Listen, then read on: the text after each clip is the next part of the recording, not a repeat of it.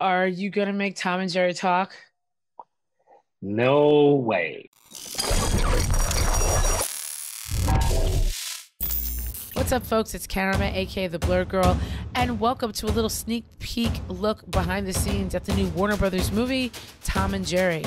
In this interview, I'm going to be talking to director Tim Story and star Chole Moretz. Before I forget, don't forget to subscribe, give me a like, click that little bell so you don't miss any upcoming videos, and comment below.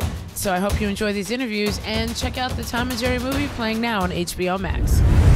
We all grew up on Tom and Jerry. What does it feel like to be able to helm this movie? It's kind of a dream. It's kind of a dream come true that you didn't know you had. You know, it's one of those. I grew up on this cartoon. It's just kind of in my DNA. And I found that when it was, when I found out there was a movie being made and that I was going to be, candidate for it to pull it to bring it to the big screen. You immediately go, well, how do you make a movie out of Tom and Jerry? I read the script. The script was brilliant. And I just found that, hey, I know this cartoon, if not more, just as much as anybody else. And my love for the characters, I just had to be a part of it. So luckily it came this way. We're trying to go the extra distance with them. And for me, growing up with Tom and Jerry, it was always this kind of sacred part of my childhood and one of the first, shows to really enliven my imagination. And so when I got the opportunity to read the script on this project and potentially sign on to be a part of it, I was really nervous because I was pretty hesitant on whether or not it would be, as a fan, whether or not it would be good, quite frankly, because I think, it's really easy to mess up something this great.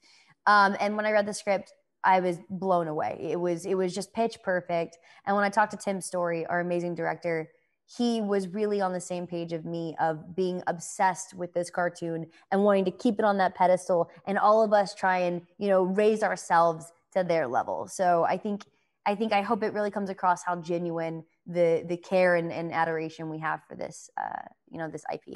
Now, of course, people are going to compare it to classics like Who Framed Roger Rabbit, Space Jam. But what do you think is different about Tom and Jerry than those two movies? Well, Tom and Jerry has its own universe. One of the things that I guess is really different is how specific these characters, their story already exists. When you think of Tom and Jerry, even though I'm doing a movie with people, at no point do you think people. You just think these characters. And I guess what kind of makes them different is kind of like their specific fight. These frenemies that you kind of grew up knowing that chased each other, gave each other a lot of crap. Really, really, and many times tried to injure one another quite creatively.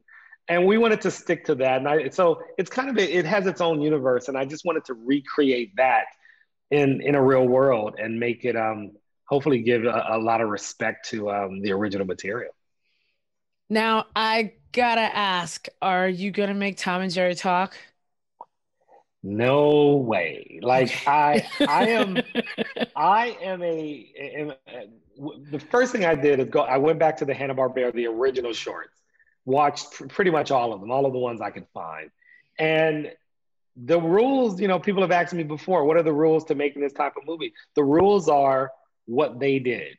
And Tom and Jerry didn't talk for conversational purposes. They never talked. They screamed, Tom even would turn the camera every blue moon and say something, and he sang. And I took those rules and I said, that's what we should do. Because one thing about those original cartoons is Butch and Spike and so many other characters did speak. So I always said that Hanna-Barbera made a specific choice not to have these characters speak. And so it wasn't going to happen in the movie that I made. Knowing that you obviously don't have a Tom and Jerry in front of you, what's it like seeing the finished composites? It was incredible. At the very beginning of the film, I had just seen this tiny little clip that they basically made for the studio, which was just Tom and Jerry running across a street in New York. And that was basically the reference we were going on the entire time, outside of some storyboards that I saw and then the puppets that were there on set. I didn't know what it was actually going to really end up like.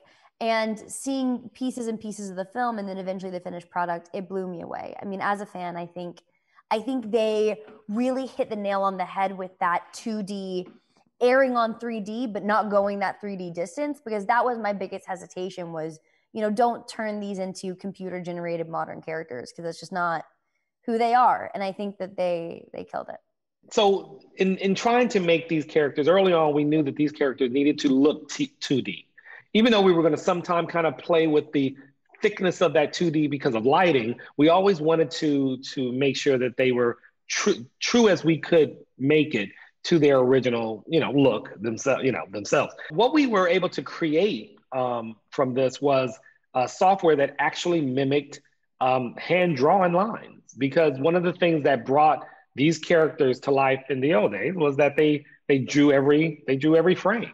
So we wanted to bring that to this movie. And even though we were going through a 3D CGI workflow, we knew that in order for them to look truly like Tom and Jerry, there had to be, I won't say mistakes, but there had to be specific lines drawn to their cheeks and their eyes and just all these certain things that you know of. So the geniuses over at Frame Store at the helm of Michael Eames were able to kind of create a way to hand draw these characters on top of CGI created 2D, if that makes sense. So what's more difficult, stunts for Kick-Ass or talking to a pole or something? Honestly, that's a great question, because I didn't know how physical it would be or how mentally draining it would be. But I will say I was probably some of my most tired I've ever been on a set from coming home from these work days, because not only was it mentally exhausting doing this improv opposite nothing and then imagining what they were doing. I mean, it was like doing SAT prep all day. You know what I mean? You're just sitting there trying to really focus on it all. But also, I really wanted to up the ante on the physical comedy and kind of meet the cartoon characters with the human physicality. So I was, definitely throwing myself into the deep end, and it felt like I was doing stunts at some points, running around in these 4-inch heels, chasing a mouse. And I also bit off more than I could chew with choosing to wear heels every day. And by the end of that movie, I was like, I never want to see a tight skirt and a heel ever again. Sneakers in all of your contracts. Literally. Yeah. I'm like, just give me some sneakers and I'm good.